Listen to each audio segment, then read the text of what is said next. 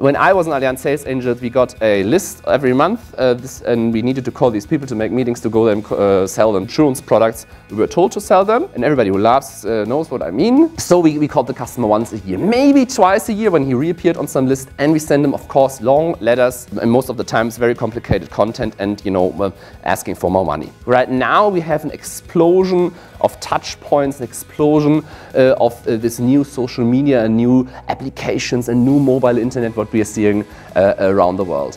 And this is actually good news, because we as an industry who, you know, 10 years, 15 years ago, we only had a chance to give them a call or write them a letter, we can now become parts of the daily life of our customers. And we need to do this. Why? Because the others are doing it right now. The others are sending 10,000 messages each day to us, and we need to become part of that too.